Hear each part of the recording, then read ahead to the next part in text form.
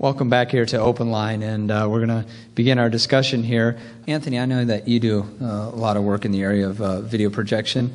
If you could, tell us a little bit about your experience and how you've seen churches use that tool effectively. It used to be that it was for the mega churches, as you will, the people that could afford the video projection. The cost has come down so significantly that it literally every church can't afford it now. The benefit, though, is not to look at it as the next new hot thing, but is to look at it in perspective, and that is it's a tool set.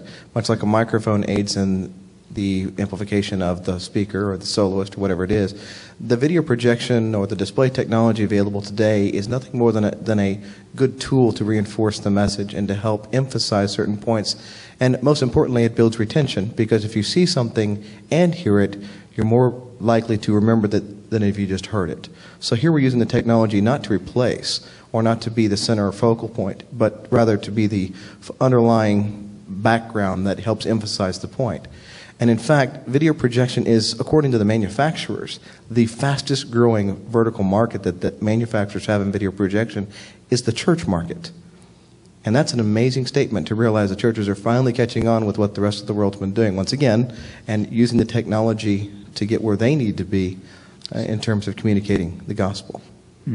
Anthony, I appreciate the statement you made about that it's not reserved for the mega church anymore. And I think there's been this philosophy that a church has to be large to use technology. And technology comes in obviously many forms. And also technology, we obviously see this in our computers day to day, is becoming more and more affordable. Dave, if you wouldn't mind speaking to how the small to mid-size church that's out there can effectively use the technology that's available. Sure. The whole key here is the basic visual society we live in today, and like Anthony was stating before, these tools are I would say needed, yes, but almost demanded sometimes in today's society because we're so visually driven right now. I'd like to add to this, Anthony. One of the things that people sometimes use as an excuse is to say we have to have it because it's a TV generation. And for a certain demographic, that is a true statement. There's real validity in that. Yet at the same time, we have a lot of our elderly in the services that don't see as well and don't hear as well. We have assisted listening systems now to help those people. We now can project the pastor so where they can see him nice and clear. They can't read the words in front of them with the bifocal sometimes in the hymn book, yet projected into our large screen. Now they can now participate in worship again. It is not just a seeker tool, so to speak. It is a complete tool for the church to be better engrossed in worshiping. As we're talking about the mega churches and the idea of it evolving, if you will, down towards a smaller church, I want to be careful we keep in mind that we have a transition here through denominations also. I think you'll agree we all got a good deal of our efforts and our jobs as it began in some of the more liberal evangelical type churches. But now I have Catholic churches, Episcopal churches, Lutheran churches that we're doing full technology packages in them. And they're very, very conservative in many of the form of the service. They're just adding the technology as a tool of communication.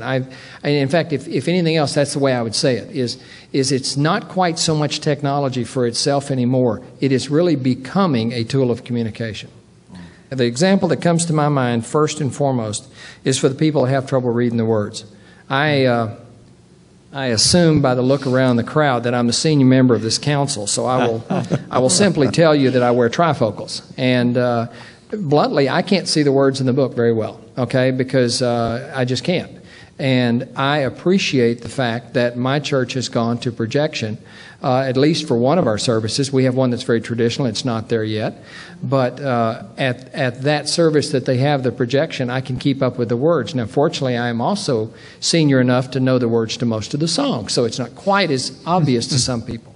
But I still have to live with these trifocals, and it's a real pain. And so it works out well as a tool.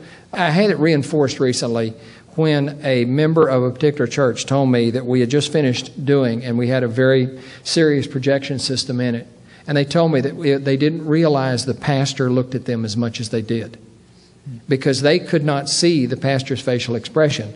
And this particular pastor, one of the comments that he made almost 18 months before, during the programming and the beginning of the design phase before the building was finished, he made the comment, he says, "I really am an actor," and he said, "I want people to see my face." He said, "I want to see the facial expression," because he says, "That helps me communicate." And he was pretty animated, and you could see that it would help him, and it did.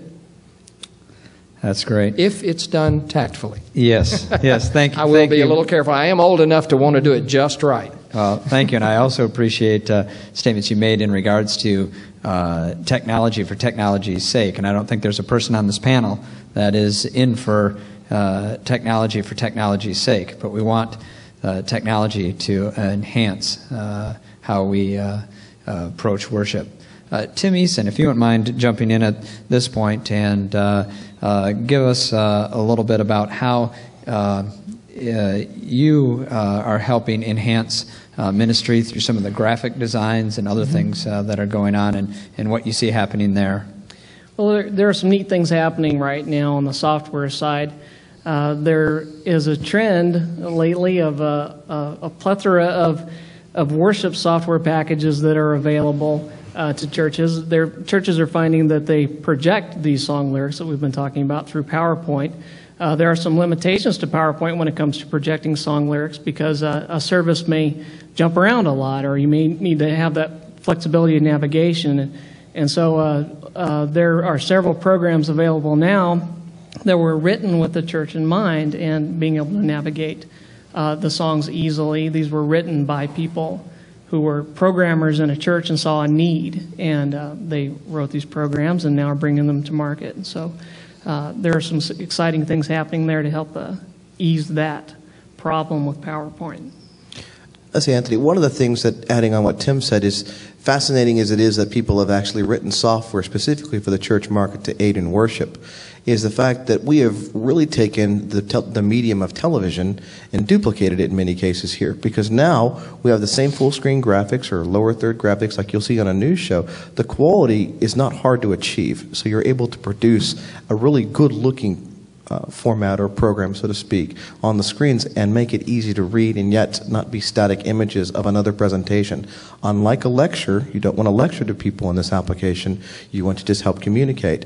And the software that's available is letting people do that, even to the point of having real-time database searches for scripture references or songs, giving people the chance to instantly know what the pastor decided to quote a scripture verse, types it in, it's on the screen, people can go, oh, that's what that was. That was John 3:16. Oh, okay, I can write that down now. Yeah, it is great. The software that is being developed has allowed us to use those tools even more effectively. Vance, if I could ask you to jump in here, and we've been talking a lot about the area of video, and I know you deal with multiple technologies. If you wouldn't mind talking a little bit about what's happening in the area of sound system and sound system design in the context of worship. Well, I think the thing to keep in mind when we talk about technology in worship is that the reason that we do all this stuff is to provide ministries with tools to communicate effectively to the people that are there. What we want to do is we want to give, when we design a facility, when we design systems, we want to give the ministry team a tool to more effectively communicate to people, to bring them in, to have them experience God in a way that they hadn't before, that's going to change their lives. People that aren't saved that are coming in, and people that they want to have a life-enhancing experience when they go there.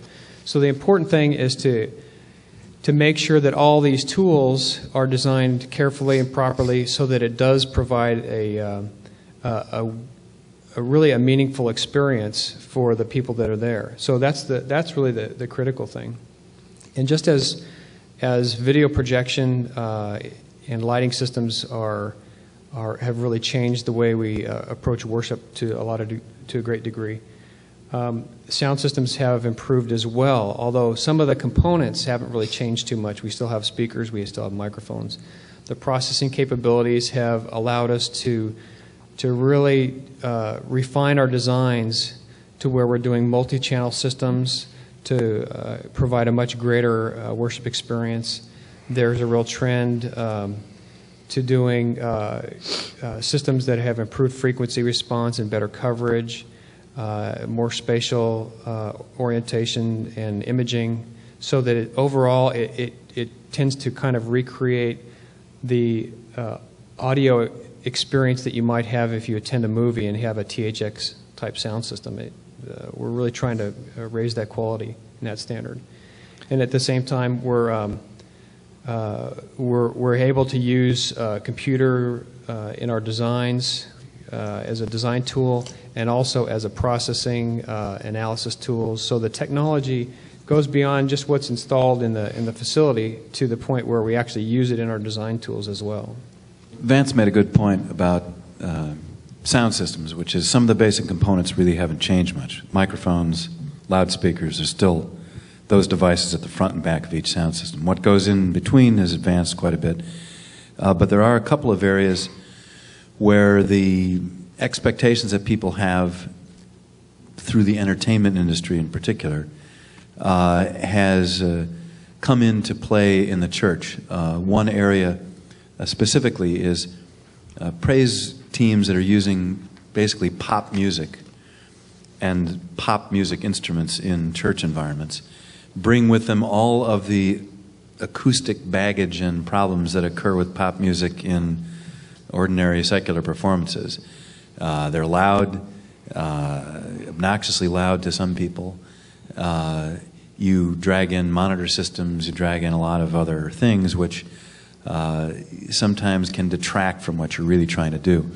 And at the same time, the production values that people expect, just based on what they see on television and at live concerts and so forth, is quite high. So one area which has been a very large growth area in the church market is wireless microphones, like this thing here. Wireless microphones are just part of church technology these days. The newest area that we have noticed as a manufacturer for technology in an area is the use of in-ear type monitor systems in churches, because that, as the pop music people have discovered, gets rid of a lot of the acoustic baggage that comes with pop music in the form of monitors and loud stage instruments. By reducing that to little personal monitors for the players, you can get a much better control of live music in a confined space like a church. So that's a place where pop music technology has kind of crept into the church market. One other place with regard to microphones is the awareness that a lot of churches have developed with regard to the placement of microphones. Used to, people would walk away from them, and they would stand away from them because they were afraid of them. And then over a period of time, they've become used to them, and even now, when people come up to pray and everything, they know to kind of look at them and speak into them and things like that. And then I go back to just a few years ago, how many times we would see in the pop world, we would see people with head-worn microphones, and yet preachers wouldn't even consider that. That was terrible, because I know one particular preacher who happened to name a particular pop singer female that he would not wear that mic because that particular person sang it. And yet in the Christian market now, we're seeing a lot of the Christian artists wearing it, and I've now got quite a few preachers that have been willing to start wear them. Of course, they come in lots of different tones and colors now, so it's not quite as obvious as it used to be. But the primary purpose for that is exactly the same thing with the people walking up to the microphone. If the microphone stays physically in the same place with regard to the source, which is the mouth, then you have a very constant sound. And it's very easy for everybody to hear the same sound all the time, so it works very well. However, if you've got it on the shoulder or on the lapel or something, and you turn away from it and the sound changes, then the ear notices the change, and instead of listening to the words, you listen to the change in the sound.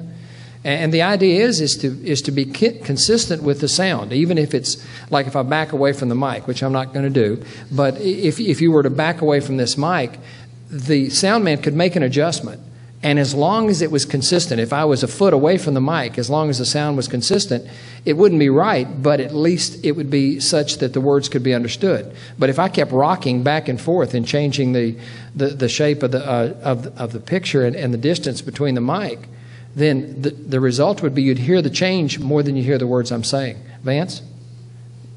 I'm sorry. No. I thought you were going to talk. Oh, no, I thought that's why you're waving at me and screaming. I'm sorry. No, I agree, though. That's the key, is that we're finding better ways to use technology to our benefit that makes the quality better.